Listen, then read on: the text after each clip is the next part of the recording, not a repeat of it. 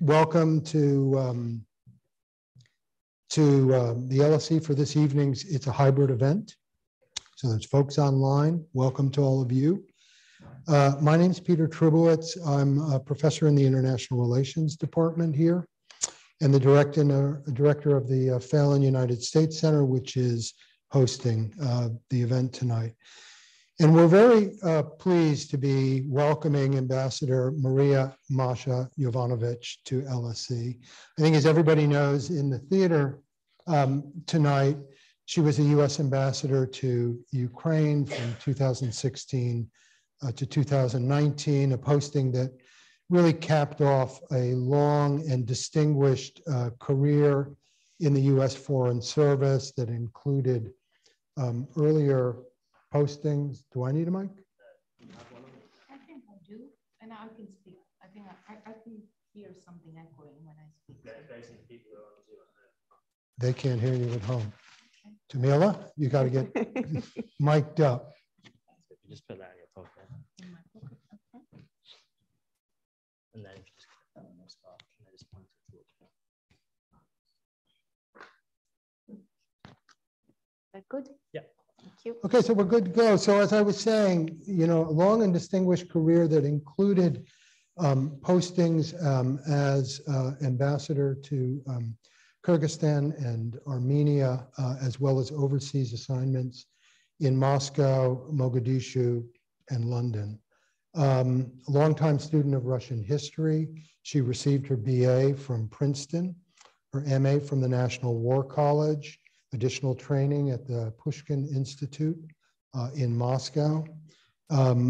She's known in the U.S. Foreign Service as a diplomat's diplomat. And in 2020, in recognition of her distinguished career and service, was awarded the J. Raymond Trainer Award for excellence in the conduct of diplomacy. She's currently a State Department, senior State Department fellow at Georgetown at their Institute for the Study of Diplomacy, a senior fellow in the Russia and Eurasia program at the Carnegie Endowment for International Peace. I think many of us got to know the ambassador, Masha, from TV a few years ago. And I actually have a private bet with her regarding her, what I would describe as a larger than life performance. She says too much has happened since then for people to remember. Well, certainly a lot has happened since then. But I think people remember her congressional testimony at the impeachment hearings of President Donald Trump. It's, I think, for many people, very vivid. But I suppose you'll let us know who wins that bet. It's just a general person's bet. There's no money on the table. But I think this is going to be a very wide-ranging, what we hope is a wide-ranging discussion that will begin with some lessons from her book, Lessons from the Edge, which is a great read if you haven't already read it. And then we'll turn to the Ukraine war today, and I hope have time to talk about the future of U.S. foreign policy as well. Let me also welcome my co-host tonight, Professor Tomila Lankina, who is from the Department of International Relations as well at LSE. Tomila is a leading expert on Russia. She's published widely on topics ranging from authoritarianism and democracy to the role of propaganda and disinformation in world politics. She also helps coordinate the LSE task force to support students and scholars displaced and at risk due to the war in Ukraine here at the LSE. So here's the game plan, and then we'll get started. So Tomila and I are going to put a few questions to the ambassador for maybe like the first 20, 25 minutes, I would say. And then we'll open it up to all of you and those of you online For those of you online, just submit your questions via the Q&A function. And Chris Gilson from the U.S. Center is here and we'll keep track of them and we'll feather those questions in as well as we move along. And for you, those of you in the theater, I'll let you know when we open for questions, and you just raise your hand and the ushers will, after I call on you, the ushers will come and give you the mic. And I think for everybody, whether if you're online, please provide your name and your affiliation. If there's a connection to LSE, please let us know that as well, and same in the audience. I think that's pretty much it for all the logistics. So please join Tomila and I and put your hands together and give the ambassador a warm LSE welcome.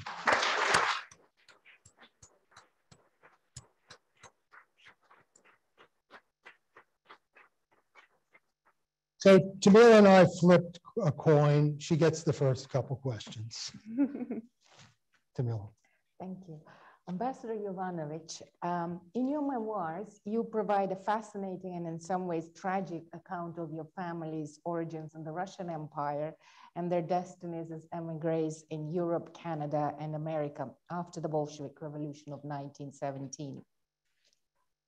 For those in the audience who haven't had a chance yet to read your riveting memoir, I wonder if you could tell us a little bit about the ways your family's values have shaped your worldview and professional ethics as a diplomat. Does having a family background in the region help one better understand it? Yeah. Well, thank you very much. Can everybody hear me? Yeah, okay, great.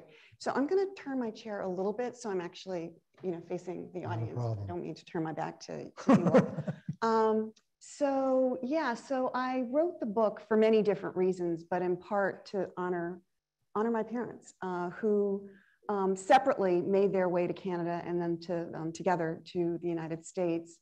And their journey through wartime Europe was, I think, a very common one for people who ended up settling in Canada and the United States after the war. And I would say that certainly there was tragedy along the way and really hard times, no question about it. But in the end, it was actually a really hopeful and optimistic story because they were able to settle in this bucolic town called Kent in the state of Connecticut. And they were able to raise me and my brother in the freedom that democracy provides. And I think that was really, really important to both of my parents because they had lived and grown up in regimes that were totalitarian. So they knew what it was not to live in freedom. They knew what it was to be worried about the knock on the door. They knew what it was not to be able to worship in the way that you pleased. And so they brought both of us up, both my brother and I, who's actually here today, to value democracy, to value what that means, and to value the freedom that we lived in, and to give back. Both of my parents were teachers. They believed that we were fortunate to be in the United States, and that even though we didn't have a whole lot materially, we had a lot in other ways that counted, and that we were fortunate, and so we needed to give back in some way, whatever way we chose to do, whether it was running a Boy Scout troop, whether it was teaching like they did, whether it was something else. So as I was growing up, I mean, that was part of what we were getting every day. And then when I went to university, I went to Princeton University, and the motto was Princeton in the nation's service. And from the very, very first lecture we got as freshmen to the very, very end 4 years later, that's what we heard, that we were lucky, we were getting this great education, and we needed to give back to the country. And so, as often happens, I took a lot of detours in my 20s, but in the end, I came back to my first love, which is foreign policy, history. And I thought again about the Foreign Service, a career in diplomacy, which is, I'd like to recommend it to all the students, because if you like history, if you like politics, if you like policy, if you want your job to really make a difference in people's lives, I mean, diplomacy offers all of that. And plus you get to travel around the world, meet people, eat different kinds of foods, and you get paid to do it. you get paid to do all of that. And so I decided this was a career for me, and that's how I ended up in the Foreign Service. But I would say that my parents were probably the strongest influence in terms of why I decided on a career of service, in this case, the Foreign Service. Thank you.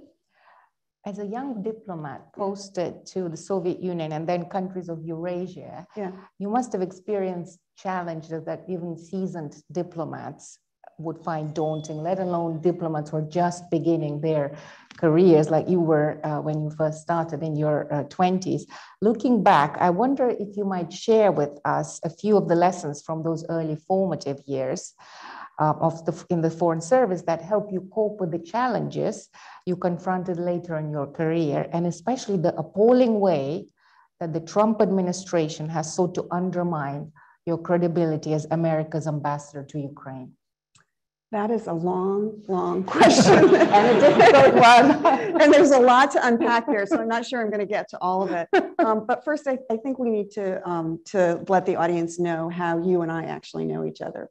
So back in the day, when I was a young diplomat, the Soviet Union had fallen apart back in 1991, and the US and the UK were setting up embassies in the region. The US set up embassies in each one of the new countries. And so they were sending out teams to sort of temporarily staff these new embassies as we were finding a building, as we were doing all the things you need to do to set up a new enterprise.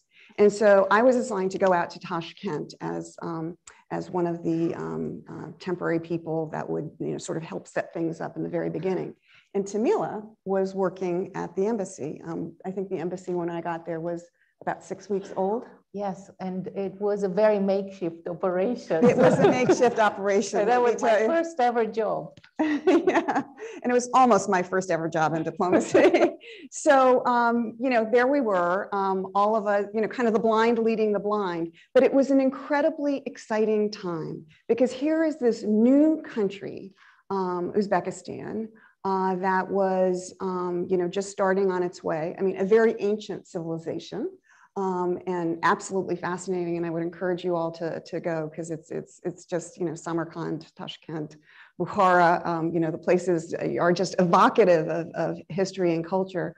But there we were trying to establish relations with the Uzbeks. We already had a building, which was, I think, the old Komsomol building. It was, yes. Yeah, so that was very lax security as well. Very lax security. In fact, there was a gunman who shot his way into our little makeshift embassy, and we were all held hostage for several hours until the I think it was the KGB basically that talked him down, and he was never seen again. But it was, tragically for this individual who obviously had some mental issues. But yeah, it was a whole new world, and we were setting off and creating that world with, in Tashkent, and working with the Uzbeks to establish relations. It was very, very exciting. Mm-hmm. Yeah. Thank you. Peter, over to you. Yeah, so I'm kind of tempted to pursue that, but I feel like I should probably. Yeah, I have a feeling I didn't even answer the question. What's that? I have a feeling I didn't even answer the question. Well, kind of what are the takeaways? How did you, some of the yeah, what did I takeaways? learn there? So I think one of the things I learned in Tashkent and in my other postings in, in my early career was the important, so like everybody assumes that you're going to be smart, right? And that you can think strategically, but you also have attention to detail, that you're a good communicator, that you write well, and you can communicate orally as well. So these are all the givens. But the other things that I learned in a situation like Tashkent, where we were basically creating everything fresh and not getting a whole lot of guidance from Washington, is you need to be creative, you need to be innovative, you need to figure out how to get things done, and you need to be persistent. And that persistence is, sometimes it's, going back to the ministry, day after day to get the right answer. Sometimes it's year after year after year. That you can't give up just because somebody tells you no. You need to figure out a different way to ask the question. You need to figure out a different way to formulate the problem. You need to listen really hard to see where the areas of confluence might be, where you can get a possible agreement, for part of the problem that you can build on later for something else. And it's just really important. The other thing that I think I learned in Tashkent and also in other places that I served in the early days was the importance of relationships. I mean, diplomacy is no different than any other business, whether you're in sales, whether you're, a teacher with a student, whatever kind of work you do, it's about human relationships. I mean, even now in our age of, Zoom and, the virtual audience and everything else, human relationships are really, the essence of what we do, we create in diplomacy. And it's really important to tend to those relationships, to, again, listen really hard to what people are trying to tell you. And sometimes they're telling you things in a way that we, me as an American, you all as English or British people, we may not understand it right away or intuitively because it's coming from a different culture. And so people are telling you things in a different way, or they're telling you things that you have, nothing in your experience can really prepare you for what they are telling you. And so I think listening hard is a really important trait. And I think back to Secretary Shultz, who was Ronald Reagan's secretary. He had this metaphor, which he called tending the garden. And so the garden being our world. And he said, what diplomats do is not very exciting, but day in, day out, they're tending the garden. They are fertilizing the beautiful roses. They are pulling out the weeds. They are doing all the things that is necessary to maintain a garden and keep it beautiful and keep it strong. I mean, you all are here in the UK, so you know what happens if you don't tend your garden. I mean, it becomes a mess pretty quickly. And so you need to do this day in, day out, and it's often not very exciting. It's often just, the dailiness of the chores. And, the prayer actually for diplomats is that your country, wherever you are posted, that you are minding the store so well that if, all of a sudden Washington calls and says, we need country X to do whatever the request is, that the foreign minister, the president, the prime minister of that country will say, yes, we're all in. The other thing that you pray for is that you have been tending the garden so well that there isn't a dispute with your country that hits the news. I mean, the best thing in diplomacy is if there is no news, that it's all just humming along. We may not see eye to eye on everything, but things are humming along and, under the surface, there may be tensions, but we're managing it. That is, that is what tending the garden is all about. And I saw that firsthand early in my career, and I continued to see it, until the very end. And now, as I watch the news. Right. Right. I just follow up and say that I like the metaphor of the tending of the garden. But in your book, you describe the day-to-day of diplomacy, the actual practice of it, which is incredibly challenging and demands really a lot of kind of selflessness even and dedication. I think this book is really amazing in that sense for anybody who is considering going into the foreign service. I think this is a must read because it really brilliantly captures for me it was really revealing because obviously I worked as a local staff in the embassy, and just learning about how the diplomats experience the day-to-day and all the challenges is just really incredible. I think it's fantastic. It really goes through that in great detail and in a very captivating way. Thank you. Yeah. So I want to switch gears a little bit. I actually want to get to Ukraine, but just on the way, I want to ask you a little bit about the impeachment hearings. We were talking about it before upstairs in the green room before coming here. It's a riveting account and probably a difficult account to write. When I was reading it, I mean, I watched it, but it does kind of come flooding back, and there's these remarkable moments like Trump tweeting in the middle of your testimony, you responding in a deadpan, I would say pretty devastating way very kind of even keeled. And then like by the time you get to the weekend, it's on Saturday Night Live, the whole thing, And I was wondering whether I made that up, and I actually Googled it, and you find it there. And I'm just wondering, like, for you, when you look back on it, I mean, it's in the account, but maybe to just share it. I mean, was it just the surrealness of it? I mean, what's the like kind of takeaway from that moment for you? It was surreal. The stakes were incredibly high, it seems to me, for you personally, but I think for the country, So it's been a few years. I'm just kind of curious. Yeah, well, in looking back, I mean, it's still surreal to me. I mean, I was a diplomat, somebody who I just told you, I mean, we work behind the scenes, ideally. We're not out front, and we're not public people. We're working quietly with other governments to get stuff done. And so to be caught, and the other thing I would say is that as a career diplomat, I'm not a political person. I have, career diplomats, we have our thoughts and our views, and we vote a certain way, but we keep that to ourselves. That's not part of our job. Whether it's a Democratic or a Republican government, we work for that government and for that president and pursue that foreign policy that is the president's foreign policy. And so to all of a sudden become caught up in our domestic politics in the United States was very unexpected and, quite frankly, very painful, because I was caught between the executive branch where I worked and our congressional branch, the legislature, caught between Republicans and Democrats in advance of US presidential elections. That is not a good place for a career person to be, believe me, not a good place at all. And so, and it was frightening.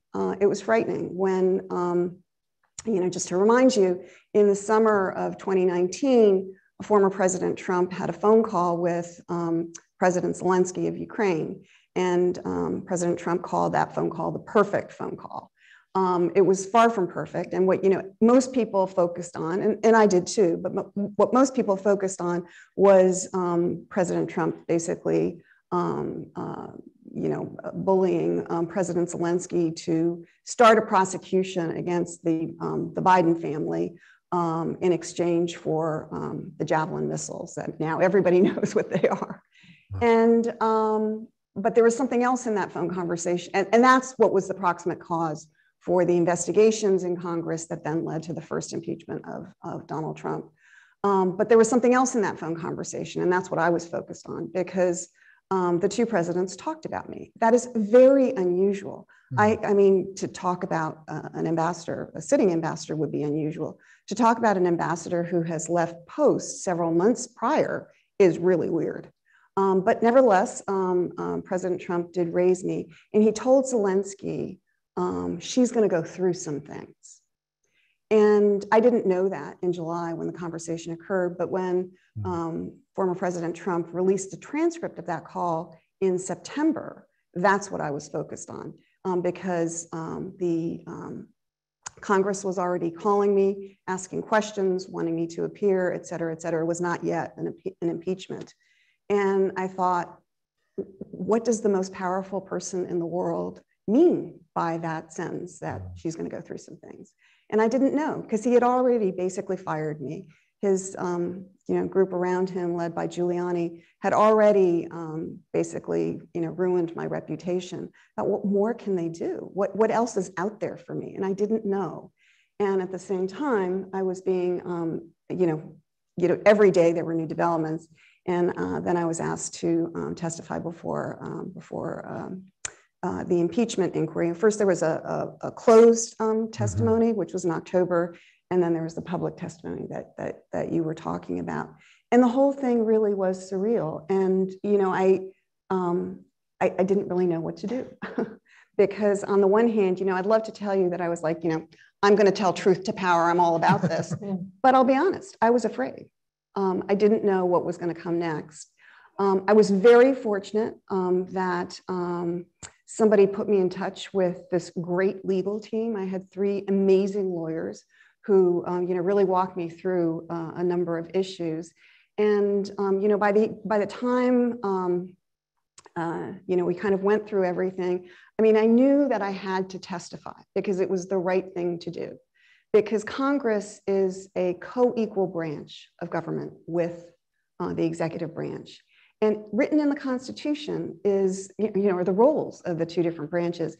And one of the roles of Congress is oversight of the executive branch. I mean, this is completely constitutional, as is the impeachment process itself. It's written into the Constitution. And Republicans themselves had used this mechanism of oversight and congressional inquiries, repeatedly over the years, most recently prior to 2019, with the Benghazi inquiry, where Secretary of State Clinton, she appeared for at least 2 days in testimony, hours and hours of testimony. So it's not like Republicans were unfamiliar with this concept. They had used it themselves. So in the end, I decided it was the right thing to do, that I had to, live with myself. And whatever happened, I had to testify. So in the end, that's what I did, and I ended up being the first person to testify. Yeah, well, if you were afraid, it sure didn't show. So that poker face. Well, that's a very interesting kind of. But sorry to interrupt, but here's the other thing that I would say is that the State Department itself was under a lot of attack at that time by the Trump administration, starting with the president, including the Secretary of State. And actually, I just read a review of a book that Secretary Pompeo just put out, where he continues his attacks on the State Department and the people who worked for him. And so I really felt that, it wasn't just me up there, it was, the State Department, all of the officials who made up the State Department. And that I had, you said, that I was sort of deadpan and impassive and so forth. I mean, that wasn't what was going on inside. But I felt I had to be serious. I had to maintain my composure, although sometimes it was very difficult. I had to do that for the Foreign Service, but I also had to do it for women, because women are judged differently from men. And that if I had become too emotional, either yelling or crying, the whole gamut, that I would have undermined my testimony, and I couldn't let that happen. And so, you really have to get a grip on yourself. Yeah, I mean, Trump was either trying to change the conversation in real time or to bait you, it seems, Yeah, so. Well, that tweet, in the public testimony, I mean, that was truly surreal. Yeah. I thought that the lawyers had sort of gamed out every possibility with me. This could happen and this could happen, and are you ready for this question? All of that. But we hadn't anticipated that the president of the United States would tweet in real time. And of course, what he tweeted was ridiculous. Yes. So I somehow tried to formulate an answer. But here's the thing. It actually worked, in my opinion, to my advantage, because, after that, it was really hard for Republicans to take me on. They asked me many, many questions, over the course of the day, but they couldn't really attack me because it hadn't worked well when the president did. All right. Yeah, that's interesting.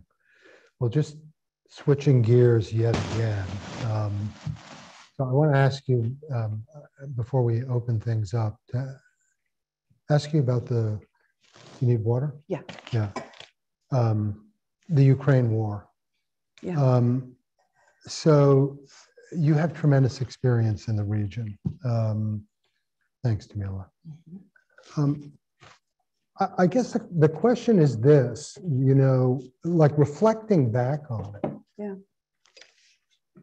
What surprises you the most about it? Is it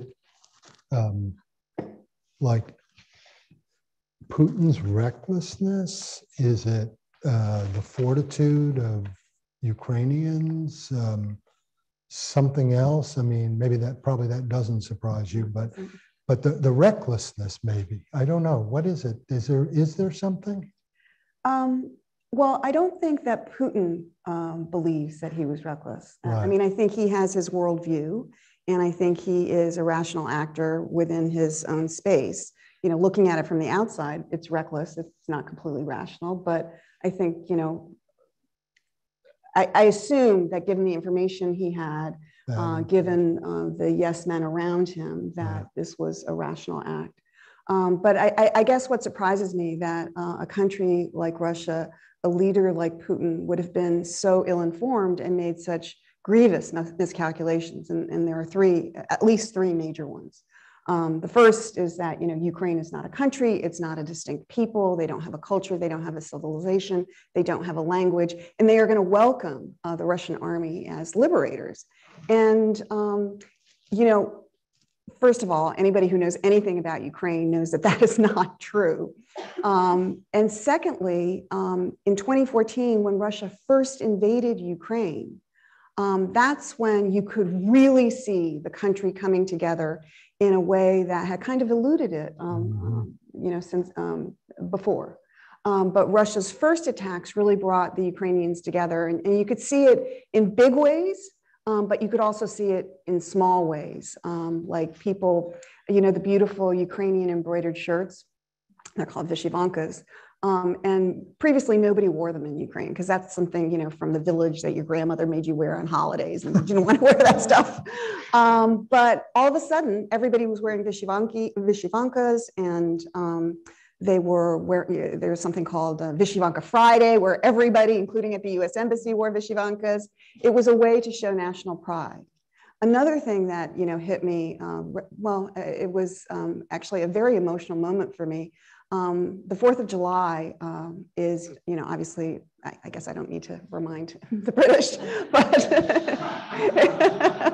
sorry, I guess I'm not such a good diplomat after all. They're going to take away that award. Yeah, so you guys know what it is. Enough said about that. So we give a big party and we invite all of our British friends to it. We really do. And you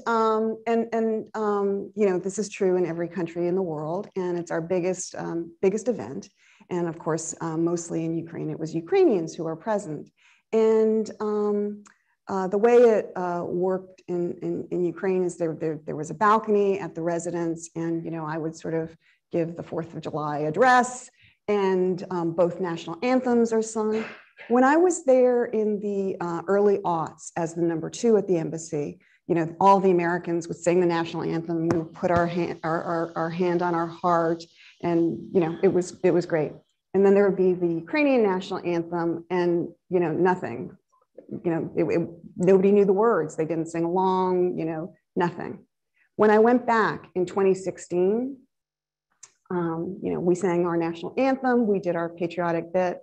And the Ukrainians were all singing, and they all put their hands on their hearts. And it was, even now, you know, it's just so emotional for me just to see that, because this was a country full of pride. This was a country that was fighting back against the Russians. I mean, it didn't make that many headlines in the US and probably not in the UK. By 2016, the war was already 2 years old. But every week, 2 or 3 Ukrainians would die. Civilians near the front line, soldiers on the front line.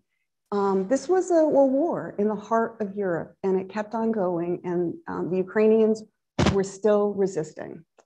And then of course, It was a low-level war, and I, at least, when I was ambassador, I thought, well, the Russians don't really want to own Ukraine. You know, they can destabilize Ukraine, thwart Ukraine's European ambitions to join the EU, join NATO, with this low-level intensity war, with cyber attacks, with assassinations, et cetera, et cetera. They don't need to own Ukraine because why would you want to, you know, govern another country? Why would you want to pay for it as well? And I was wrong. Russia was using that time to basically get ready to regroup, re-equip, train the troops and everything else.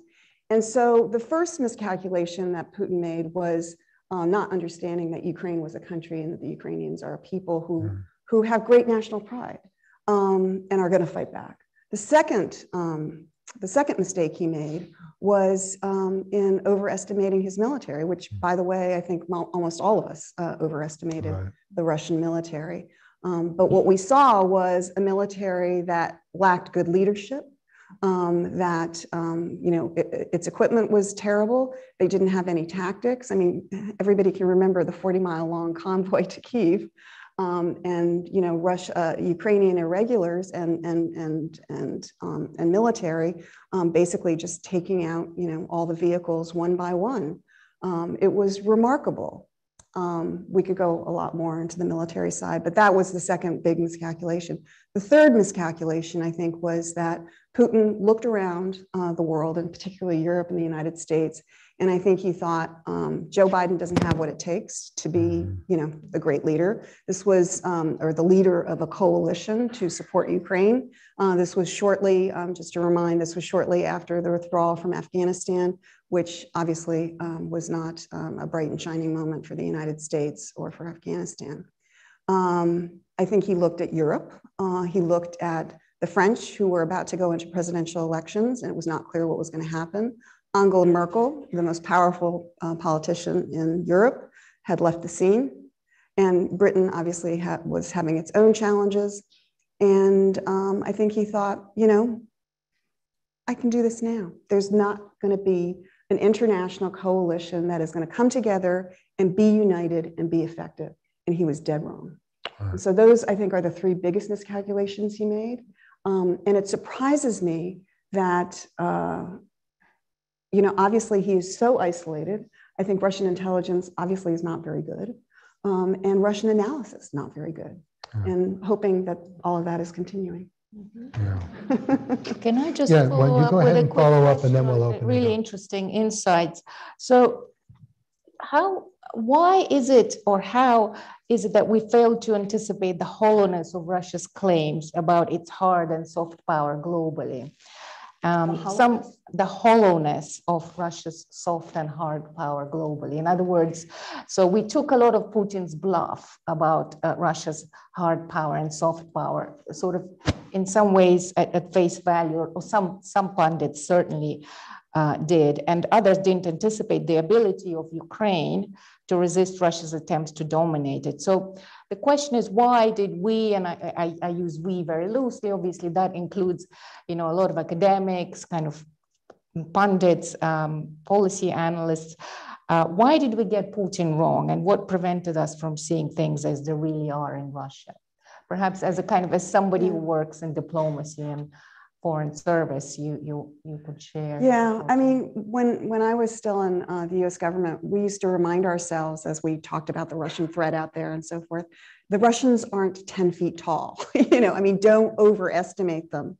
But I also think it's important even today not to underestimate them, you know, because here in Europe and in the United States, I think we've gotten Putin's number. But, you know, when I look further afield in what we now loosely call the global South, I mean, Russian diplomacy is quite effective. Russian disinformation is quite effective. You know, they spend the time tending the garden. You know, Lavrov, the foreign minister, he spends a lot of time out there, you know, days on the road, pushing the Russian messages. And, you know, just one is that, I mean, you all know about the blockade of grain that was causing countries, you know, great dislocations when it came to food supplies. We were worried about famines in certain countries, et cetera, et cetera. Well, Russia's story is that that is because of because of sanctions against Russia. It has nothing to do with sanctions on Russia. But Russia is filling up that space in countries where I have to say we need to do a better job of tending the garden. And so on the one hand, obviously I was the one who started by saying, the Russians aren't 10 feet tall, but they're also not 3 feet tall. Right. They are still a force to be reckoned with, first and foremost in Ukraine, but around the world as well, in different ways, because they know how to use the various instruments, whether it's economic, whether it's informational, as well as, of course, the military tool. And they're not shy about using it. And they don't have to, every country makes mistakes, and the US is, probably first and foremost. But we have to respond to our domestic audience as well as audiences around the world. Russia doesn't care.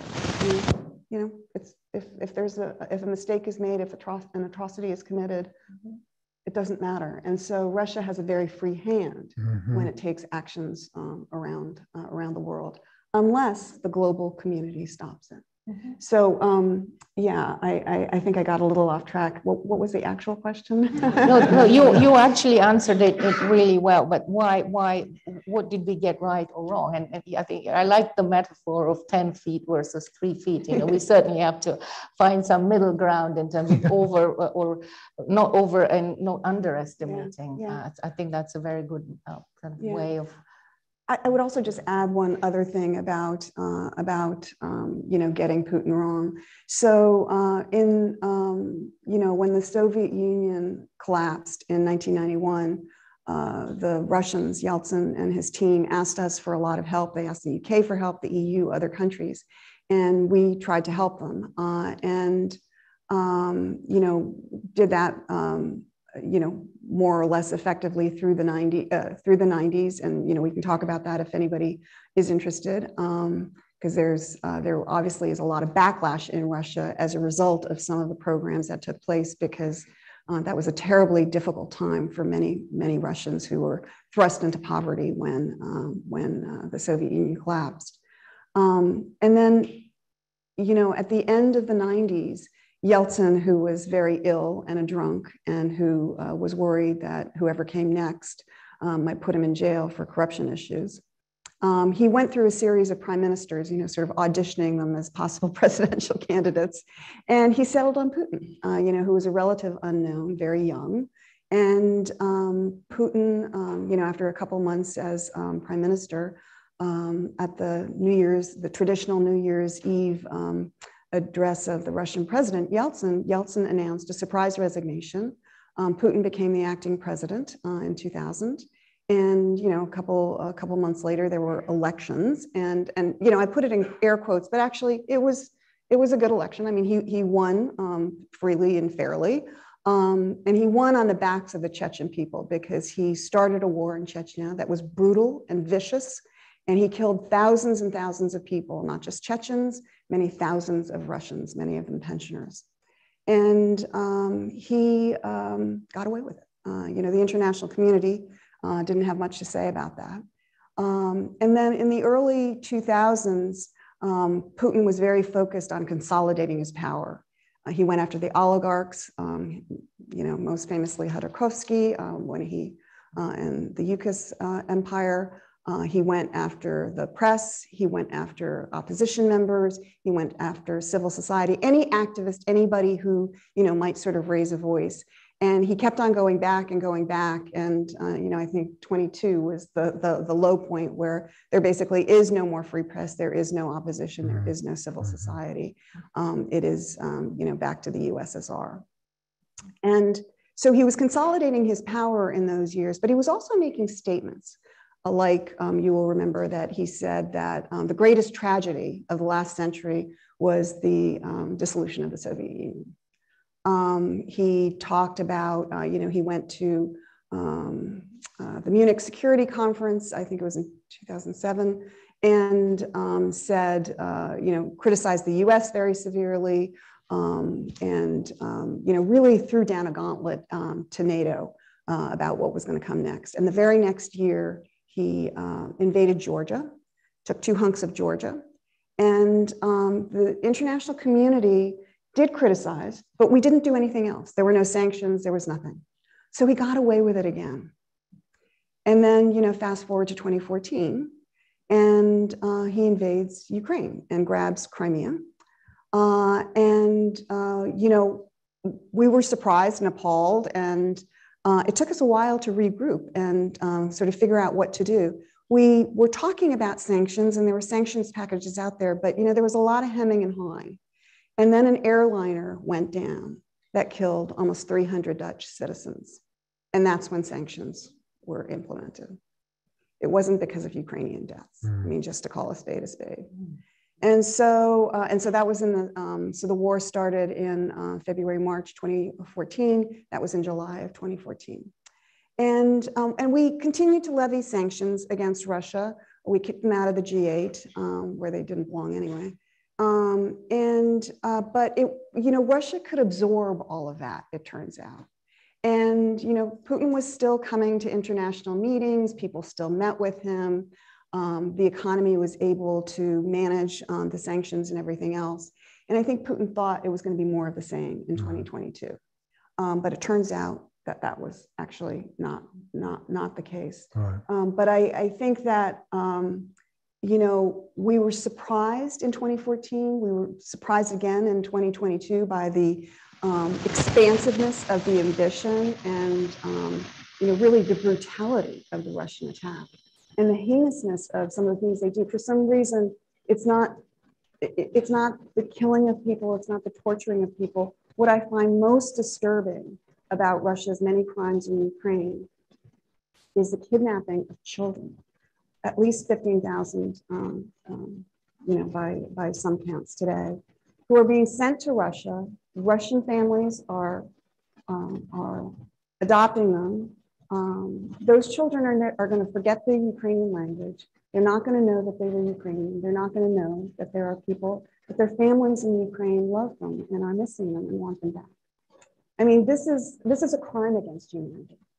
And I think that, you know, these are some of the things that really have surprised me and have surprised all of us. And I think that, you know, in the years since Putin took power, there was some magical thinking in the West going on because we wanted to believe that Russia was going to be a constructive power in the world, that Russia was going to be part of the solution, not just part of the problem, that we had created all sorts of mechanisms for Russia to participate, inviting them into the G8 when they were not the 8th largest economy in the world, setting up a NATO-Russia organization so that there was a mechanism whereby Russia could talk to us, the West, about security issues, and on and on and on. I mean, we really tried with Russia, and we wanted that investment to pay off. And unfortunately, that's not what Putin wanted. He was looking in a different direction. He was looking back to empire and to authoritarianism and to power. Well, there's a lot to pursue there. Do you need something? Me? Sorry about that. So, but I want to open it up to the audience. So if you've got a question, go ahead and raise your hand. And I would just ask you again, just briefly introduce yourself and let's keep the question short. We'll start right here. Maria. Woman, yeah.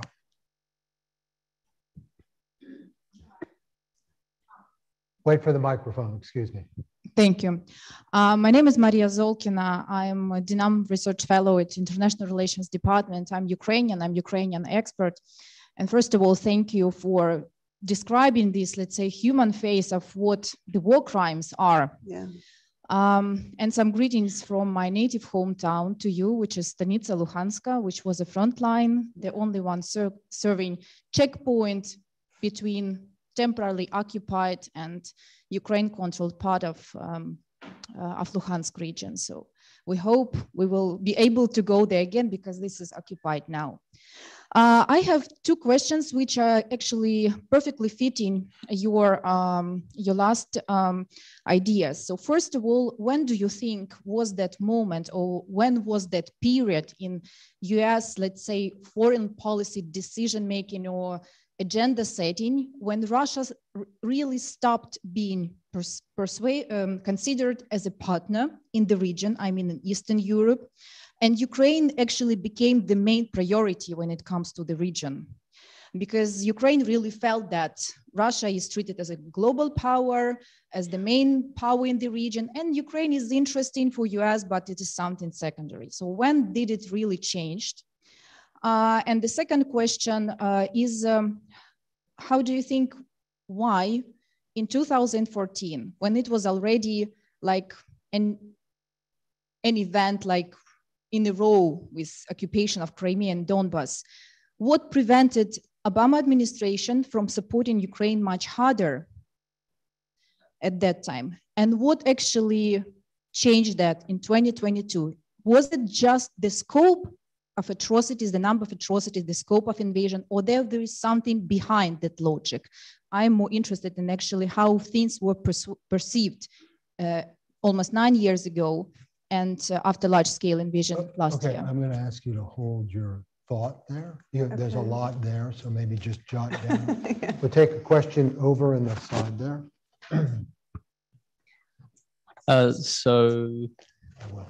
A very good evening. So my name is Adam DePico. I'm a Master of Public Administration student with Columbia in New York and here at LSE. And my question, I'm sure, is one that you've been asked many times, which is looking at sort of a resolution for the conflict in Ukraine. And I think, as I'm sure we're all aware, there's been many discussions of diplomacy being obviously the key to finding a solution, but obviously trying to find an avenue for Putin not to lose face in this whole situation. Obviously, there should be no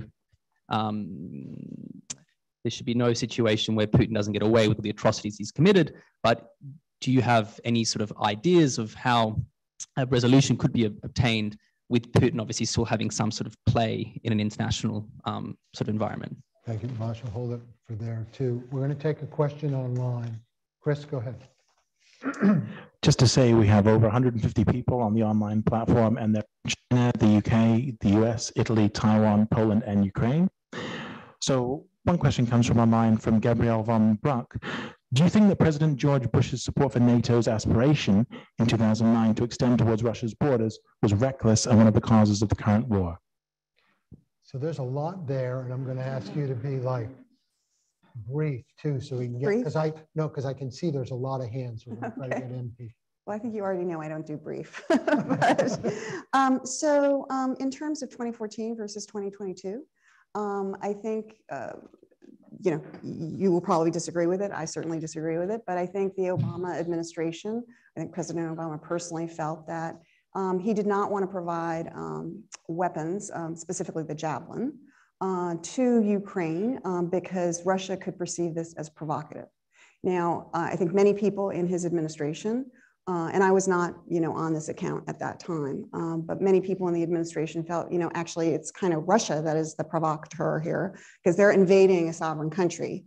But I think President Obama felt strongly that we wanted to support Ukraine, but we didn't want to do anything that would provoke Russia to enlarge the war.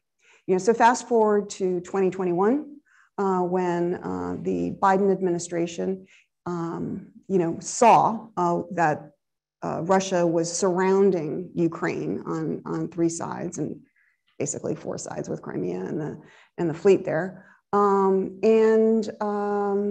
You'll recall that there was a lot of diplomacy going on at that time, including in an unprecedented move, the US administration and the UK released classified information, not just, behind closed doors to the Ukrainians and others, but to the world to say, Russia is going to invade Ukraine. And, this is how many men and material are on the borders. This is what's going to happen. And then as it got closer to February, they were very clear that this was not just going to be a little sortie into eastern Ukraine, that the ambition was much greater than that. It was for all of Ukraine. And then later on, they released information about the assassination teams and things like this. I've never seen anything like that in my entire career. And I think it was bold, and I think it was really effective. And there's some evidence to show that it kind of actually affected the timing of the invasion itself, because the Russians were not expecting that. And I think that also, you know, behind the scenes, but also we could see some of it publicly as well, that the US and European powers were working together to put together a sanctions package if Russia invaded. Now, you'll recall that Germany and France, first and foremost, but there were other countries as well, did not believe that Russia was going to invade. I mean, right up to the very end. And nevertheless, we were working with all these countries to put something together just in case. And we were also working with other countries to think about, you know, what kind of material support, security support would we provide to Ukraine just in case. Now, the US was quite sure that this was going to happen, other countries not so sure. And I think that the reason that the Biden administration was so strong on this, not to speak for other governments, not that I'm speaking for the Biden government either as a retired person, but I think that, you know, this is a man who has, you know, age does have benefits. You know, he has a lot of experience. He's been present at the creation for just about every major event in European security and in Europe over the last, you know, 40, 50 years. I mean, he knows this stuff inside out because he has experienced it. And so he recognized what this would mean, that this is a war, first and foremost, about Ukraine, but it is also a war about the international rules-based system, and that Putin is trying to tear it down. And so this is a war about what kind of a world do we want to live in? And so Biden, I think, was very ready to take that on. He took some hits in the United States, though, and maybe abroad as well, that because there were many in the US who were like, you're saying this is coming, why don't you, you know, do something now? And I believe that the reason the administration didn't is because, you know, they were weighing, do we want to keep the allies together and all of us move together? Maybe not as quickly, maybe not as effectively. I don't want to say as effectively, but maybe not as quickly. Or do we want to, you know, go out alone, maybe just with the UK to do something that, you know, preemptorily? Because there were a lot of countries that said that, you know, if you sanction Russia before it invades, I mean, that is provocative, and they're not going to invade anyway, so why are we doing this? And I think you can see that continued sense that alliances and partnerships are super important in, you know, this most recent debate about the Leopards and the Abrams tanks and what is the US going to do, what is Germany going to do, et cetera. President Biden was very clear in his statement yesterday. This is about all of us working together to support Ukraine. That unity is really important. And I think it is one of the, you know, the biggest strengths for Ukraine, that it's not just, you know, one United States or one UK that is supporting Ukraine, but it is a whole, you know, a whole group of countries that is strongly supporting Ukraine. So that was not short, sorry. Interesting. The resolution of the conflict. So, I mean, I just have to tell you that I don't agree with the premise of the question. I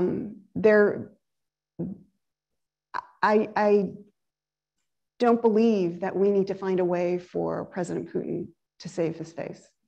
There are many ways that he can stop this war, including by giving an order to his generals to pull the troops out of a country that is not their own country. He can stop this war today if he wants to. He has not chosen that path. And I think that, you know, as we look forward to the future, what is going to determine, you know, the ultimate outcome of this war is going to be facts on the ground. You know, who has the upper hand in terms of territory and various other things, which is why I think we are providing as much equipment as we can to Ukraine as quickly as possible, so that Ukraine has the ability to fight and to win and to prevail in this fight. So that when it comes to some sort of peace negotiations, which I presume is what is going to happen, although, you know, one can never tell, that Ukraine has a strong hand to play in those negotiations. So I think and the other thing I would say is that we can't allow what has happened before, with Chechnya, with Georgia, with Ukraine in 2014, to happen now with this 2022 war, to happen again. Because if Russia is not defeated, if Russia does not understand that, this is not a good path for us going forward and being aggressive towards other countries, Russia will do it again. And all we need to do is look at what Putin has said over the years and those around him as well, including, very recently. If Russia, gets some sort of advantage out of the 2022 war, they will just regroup and rearm, and they will set off again when they think that the West has been distracted by some other shiny object. And we can't allow that because, as I said, the stakes are Ukraine, which is, important, but the international global order is also important. We will not have peace in Europe if Russia keeps on going. We will have to stop Russia at some other point, and so it is best, in my opinion, to stop Russia in Ukraine. 2009. Oh, yeah. So, the other thing I would say, so the question was, isn't it all our fault NATO enlargement. About NATO enlargement, and therefore we provoked Russia into invading a sovereign country? No, I don't think that's the case. I think that, Russia made a decision to invade Ukraine. NATO is a defensive pact. It's been around for, since I think 1948. It is the most successful defensive pact in the history of the world. And it has kept more people more secure, more prosperous, and more free than any other defensive pact in the world. And I would add Russia to that list because peace in Europe benefits Russia and the Russians and the Russian economy as well. And so, Russia has a choice. And in fact, back in the day, there was the NATO-Russia institution. I can't remember the exact name, which was a very vibrant way for Russia and NATO to engage on important security issues in Europe. And, Putin himself talks about talking to President Clinton, former President Clinton, about ultimately one day joining NATO, Russia joining NATO. I mean, hard to imagine even then, really hard to imagine now. But I would say, it was a different time then. Again, NATO was very open to discussions and working with Russia. NATO still is. Again, the Russians have to take that outstretched hand, just as, whether it's on, the peace side or whether it's on, the NATO side. So the Russians have a choice. They can choose to end this war. They can choose to have positive relations with NATO or not, and they have chosen the latter. Let's open it back up. I'll take this gentleman down here on the right across from you. Yeah, go first. And then you can hand it over to the woman right next to you. Hi, Ambassador Yovanovitch. My name is Alex. I'm a master's student here at LSE in IR. First of all, as an American, thank you for your service over the last several decades.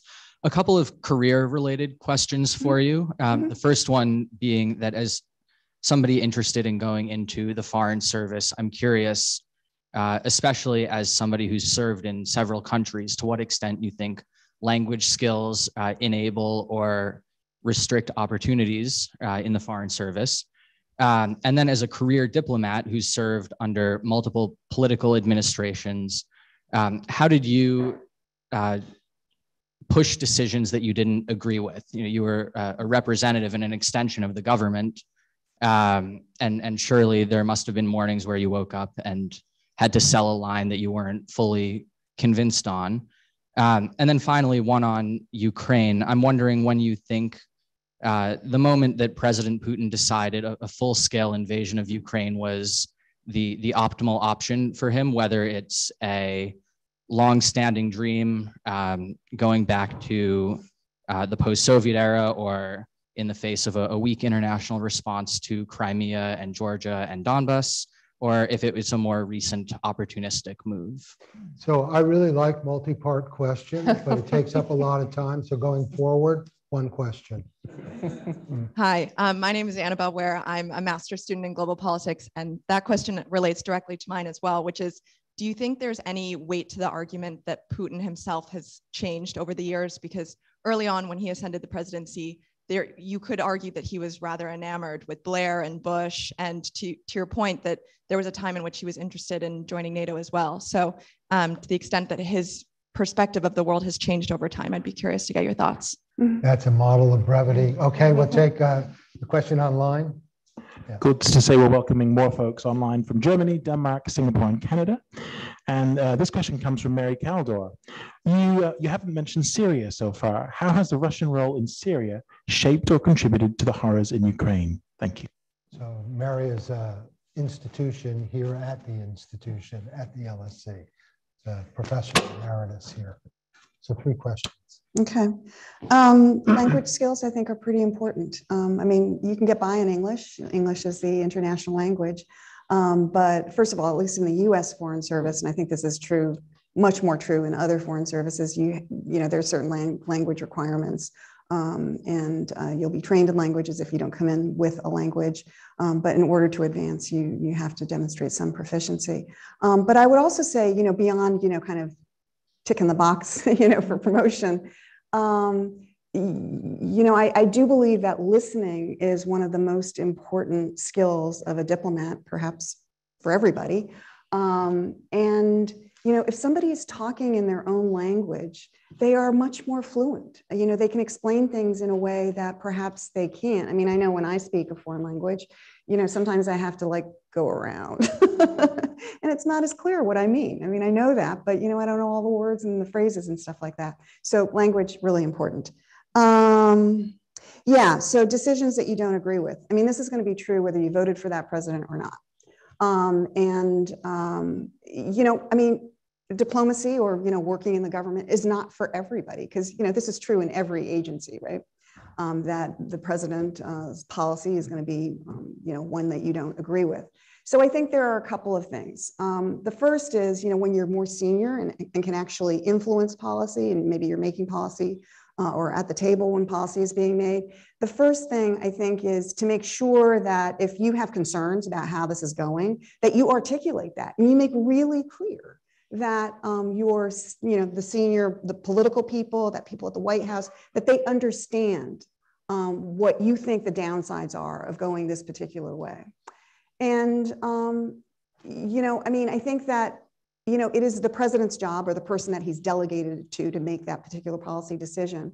It's probably not going to be your decision unless you are, you know, a remarkable high riser. And so, again, you know, not everybody would be comfortable by saying with what I'm about to tell you, which is you did the best you could. You were honest with your leadership. You spoke truth to power. You tried to tell them what it was. Now it is your job as a career diplomat to go out there and implement the policy and make it the best possible policy, because there's a lot of creativity in, you know, in the field in terms of how you express those messages and how you get people to do things that you want them to do in another country, and to minimize downsides and, you know, accelerate the upside. That's, you know, not going to be comfortable for everybody. You know, the other thing is I did not agree with the second Iraq War. I felt that that was a war of choice that America made, that was an unnecessary war. And so I didn't, you know, I chose assignments that were, and I was able to do it. I chose assignments that did not have me working on that issue. Now, if I had been, you know, told, you know, you need to go to Iraq tomorrow, what would I have done? Would I have quit? Would I have gone and said, you know, my country, right or wrong, you know, my country needs me? I'm not exactly sure.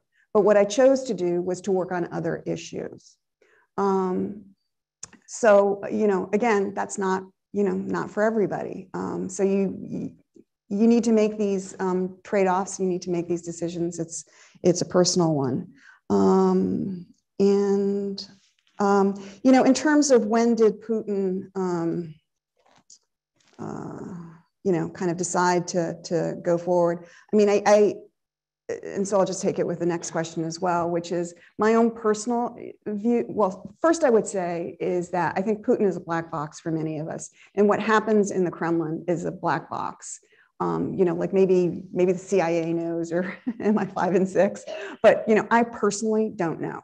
But my own view is that Putin did not change. You know, he was a KGB officer, you know, from the time he was like 9, and went and, you know, tried to get recruited by the KGB, and they told him to go get a law degree. And he, you know, is still a KGB officer. And I think there was a period in time when, you know, he was young and untested and untried, and, you know, like, wow, you know, here I am in the Kremlin and I'm in charge. And so he was trying to figure it out, probably, but I think he reverted to type pretty quickly. And when you look at the people that he put around himself, that you know, I mean, it's the old KGB guard, basically. So I just think he's always been this way. I think he's amplified it over the years with you know, I'm having trouble finding the word, but the sadness and the anger at the dissolution of the Soviet Union. I mean, he was in Dresden, I think, at the time. That was a frightening time when, you know, Moscow wasn't answering the call. You know, they didn't know what to do. And you know, all of a sudden he's in charge, and he has a chance to make Russia great again, basically. And so I think, you know, he looked back to history. He saw himself as, you know, basically, I mean, he's told us basically a reincarnation of Peter the Great, and is following that expansionist dream. But I think, you know, it was always there, and he's dressing it up with kind of a perverted view of history. So I don't think Putin has changed. I think there was a moment in time when, you know, maybe if things had been different, maybe he could have gone a different way, but I think probably not. And then Syria. So I have to admit, I don't really know that much about Syria.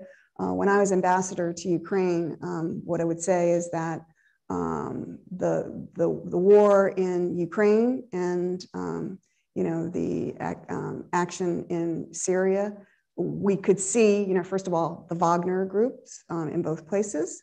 We could see that, you know, weapon systems being tried out in Ukraine and then transferred to Syria when it worked or didn't. Tactics, you know, tried out in Ukraine and then transferred to Syria.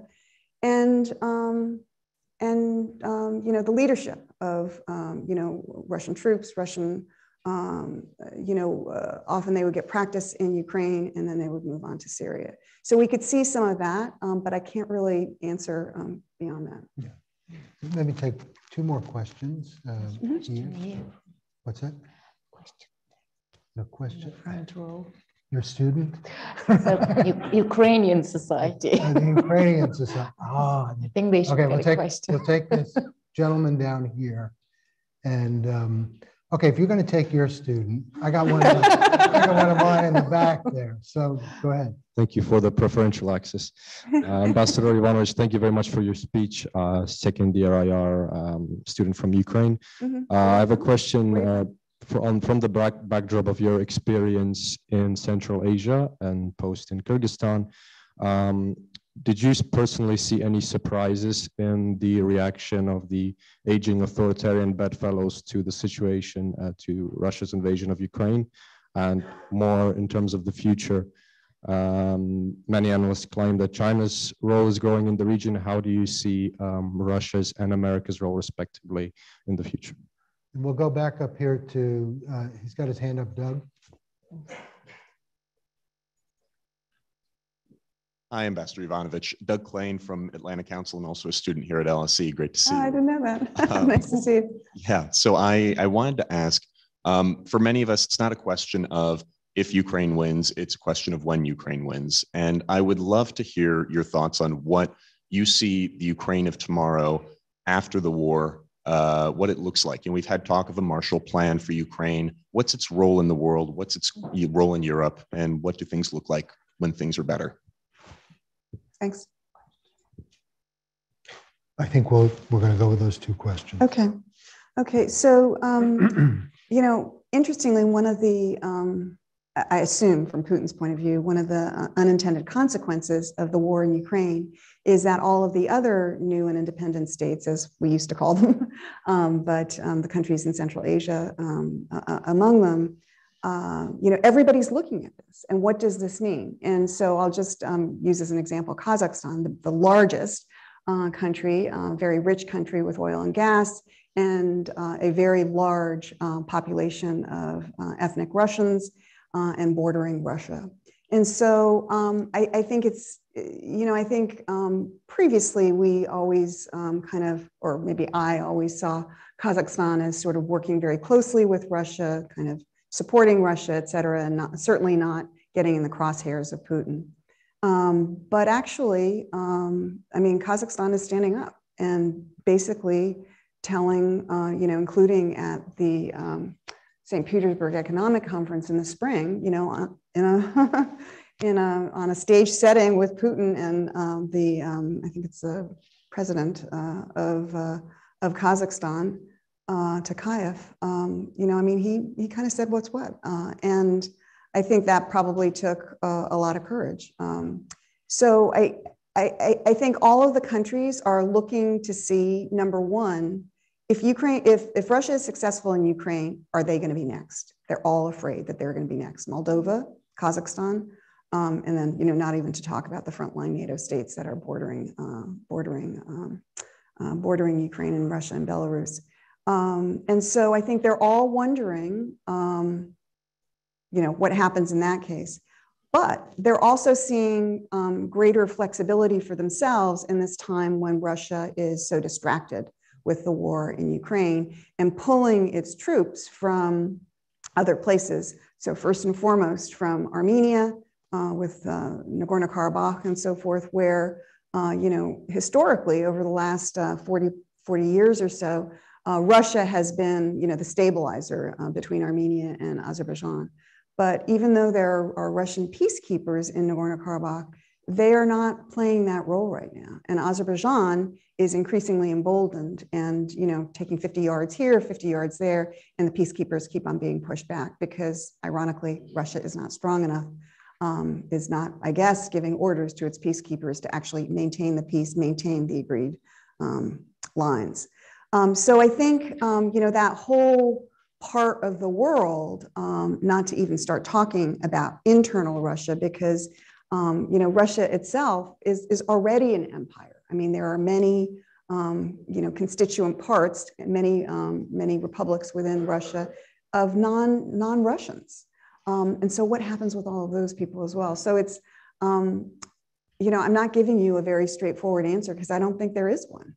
I think, you know, this is history in the making, and all of you who are, you know, interested in international relations, maybe interested in a career in diplomacy or in some other area that touches on international, you're going to be seeing that, and perhaps you're going to be taking a role in how it all develops. And you know, you know, I've alluded to the international rules-based order. It's going to change, and you know, how do we reform it? How do we make it better? How do we make it more reflective of the world we are living in today, as opposed to, you know, the world as it was in 1945? And how do we make it more effective in terms of some of the mechanisms that we need today and the challenges that we are facing today, like, you know, global warming and things like that, that we aren't really set up to deal with very effectively. Marshall Plan.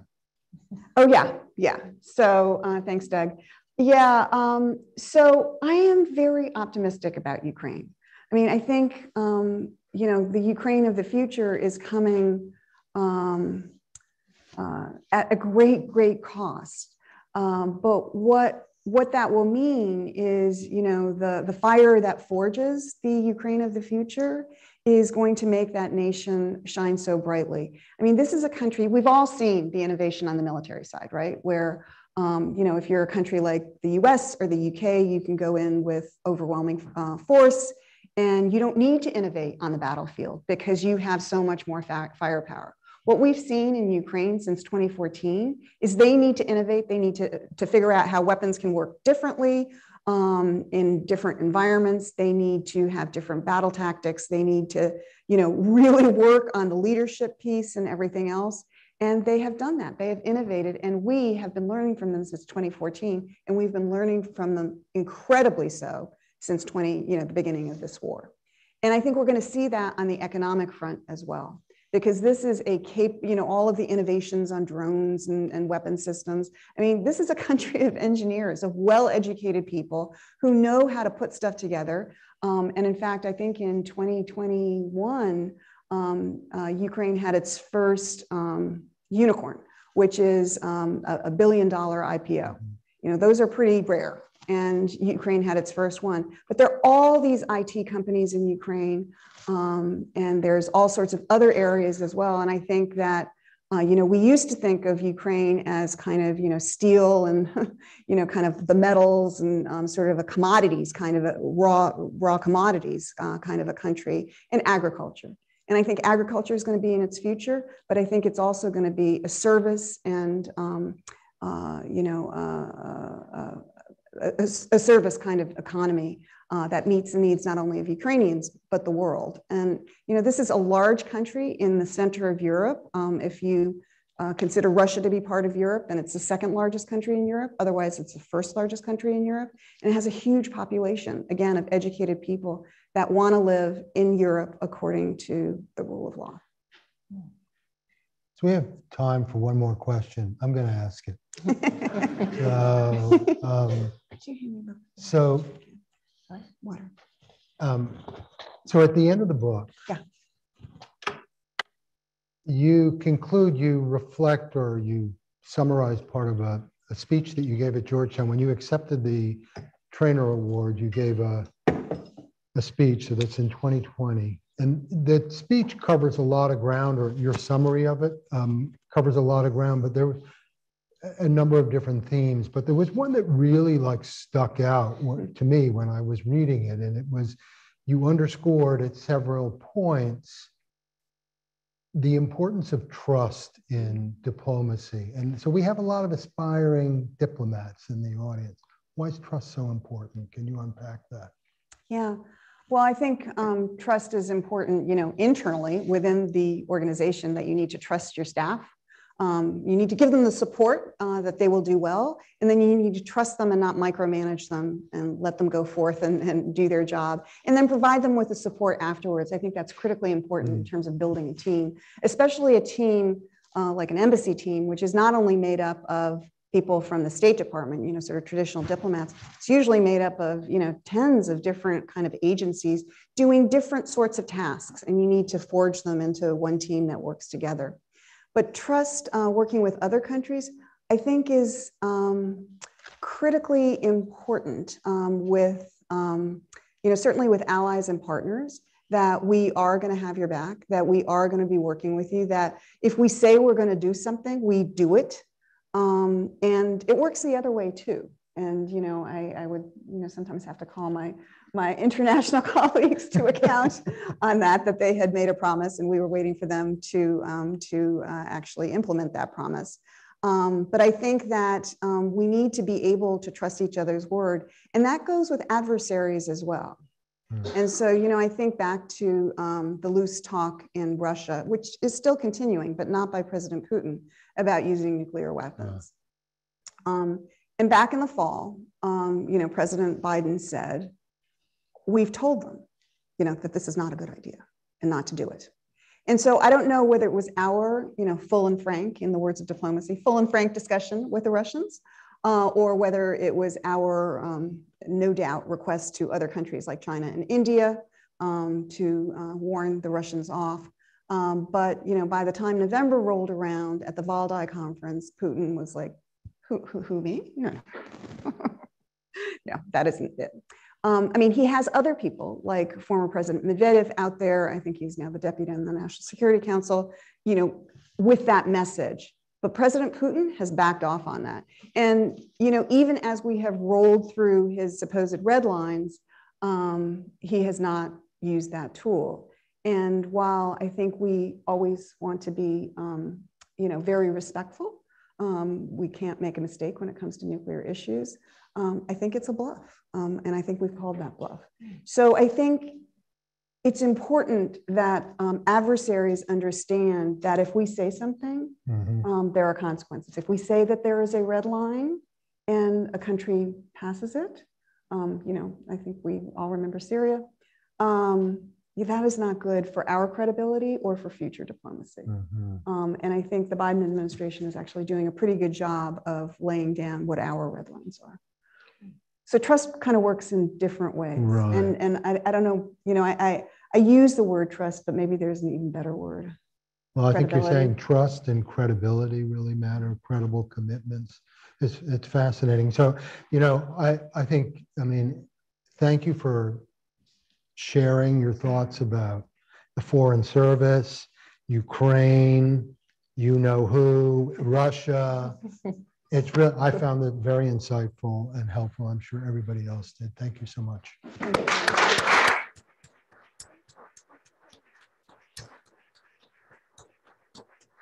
Thank all of you.